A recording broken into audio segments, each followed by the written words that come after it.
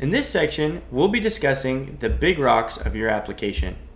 These are the areas of focus that you should be spending the majority of your time as an applicant.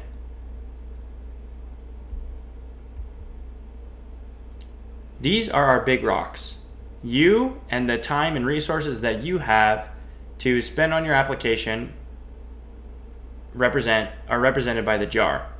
These rocks are going to be the things that will fill up this jar and ultimately contribute to you being a full and complete applicant. These big rocks add a lot of weight to your application, and they take up a lot of space. However, they leave some windows and some gaps. These medium-sized rocks can help fill in some of those gaps, and they add a good amount of weight, but they can't completely fill up the jar. These small rocks are able to fill in the different nooks and crannies in the jar and allow you as an applicant to be able to be complete and full. Our goal is to get you to combine all these different sized rocks so that way you can have the most complete application. So what are the big rocks? These first three, your GPA, your observation hours, and your GRE scores, are things that I refer to as your gatekeepers. They're quantitative measures that schools will use to compare you immediately to other applicants to see if they want to further review your application. For all of these topics, we are going to go into great detail. So don't worry, there's plenty more to come on these.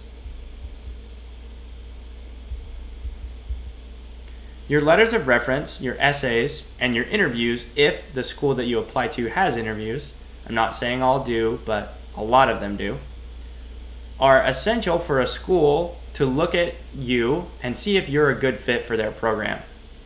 It's basically to get to know you and to discover how you will be able to interact with your classmates and to be able to build their brand and be a good physical therapist. The medium-sized rocks.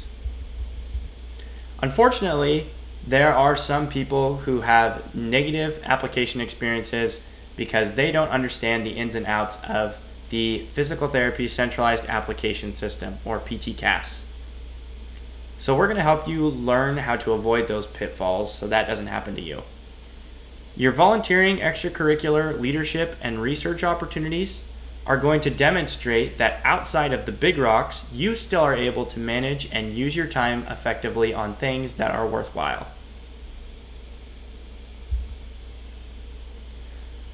Now let's look at the small rocks.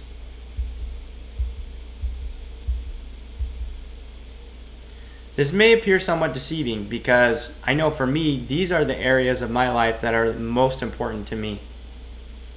You cannot allow your health or your relationship with your family and friends to slip.